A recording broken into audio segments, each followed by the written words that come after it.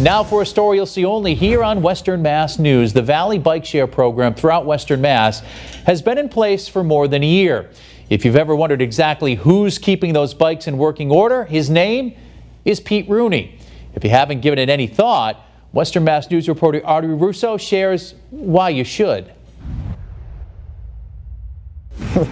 If you had asked me if I was going to be working for a bike share, 3 years ago, I probably would have laughed at you. Pete Rooney knows he doesn't fit the description of your average mechanic or that of an average bike rider. It's incredibly ironic to me, but it's also amusing. Pete, whose positive attitude is infectious, has served as the station mechanic for Valley Bike Share for the last year.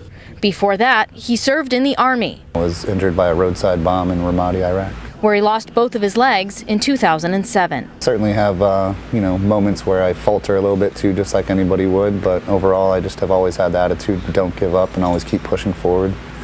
Pushing himself forward to use a wheelchair, drive a car, and fix bikes every day with Core Logistics, a company that hires veterans for service jobs. All over here and having a couple of beers with my guys, and Pete was there. The company's CEO, a veteran himself, knew the moment he met him that Pete would fit in with the rest of his team. I said, don't worry, we'll figure something out. And I came in the next day and been working for him ever since. Just because you're handicapped doesn't mean you can't continue to be, an example for others. You can see the map of all the Valley Bike Share stations here in Northampton. Anytime there's an indication that a bike isn't charging properly, Rooney has to come out to the station and see what the problem is. I need to measure the voltage of the dock itself. And I use these magnets. These brass connectors are what makes the connection with the dock and actually helps to power it. It's still not charging.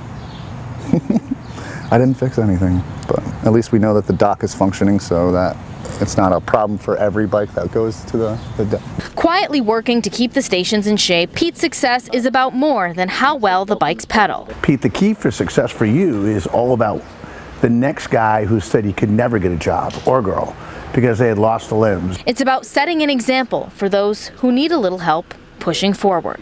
Having the opportunity to do this and then maybe inspire some other veterans to get out of their house and keep trying to push forward and keep working, I really like that. In Northampton, Audrey Russo, Western Mass News.